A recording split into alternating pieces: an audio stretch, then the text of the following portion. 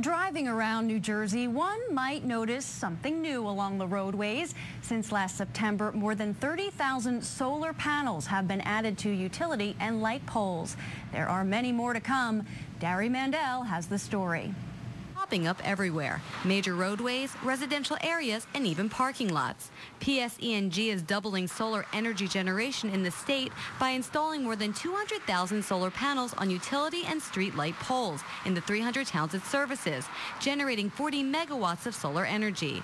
The $515 million initiative is called Solar for All, and it costs 10 cents a month for consumers. Under this segment of the Solar for All program, we'll be generating 47 million kilowatt hours of electricity, which would power about 6,500 homes and take about 3,700 cars off the road. Sun hits the front of the panel. Electricity comes from the back, goes into the grid, the wire that's connected to the pole right there. And that electricity can go into your home, can go into your office.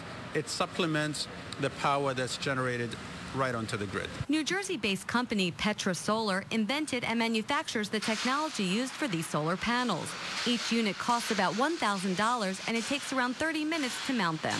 The wonderful thing about those systems is they are shovel-ready, and they are producing solar electricity in New Jersey today. So we don't have to wait for all of them to be up to produce. Besides the clean energy aspect to this project, both companies have hired more employees. Although New Jersey has high costs of manufacturing and high costs of doing business, we have managed to invent and differentiate and produce here. So we prevent economic leakage by creating local jobs. Officials say the program will help the state's initiative to create more renewable energy sources. It's the cleanest form of generating energy, and it's generated where we need it rather than generated somewhere far away from here that once you transmit that power, you lose half of it.